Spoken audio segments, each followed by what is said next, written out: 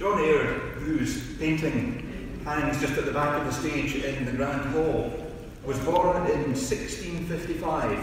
and for most of his life he lived just north of the Briggate, between what became known as Aird's Lane for very obvious reasons, and Gustav's, so named as one of Aird's principal trading activities was the sale of geese.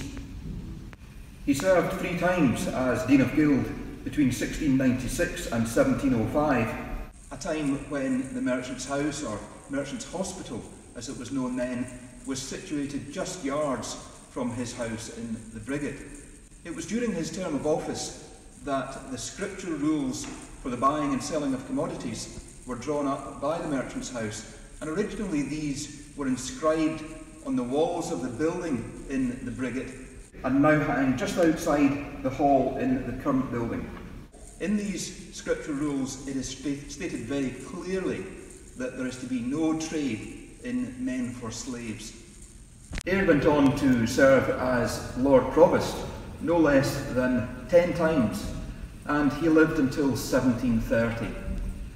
On his death he instructed that properties that he owned in the Briggate were to be left to the Merchant's House,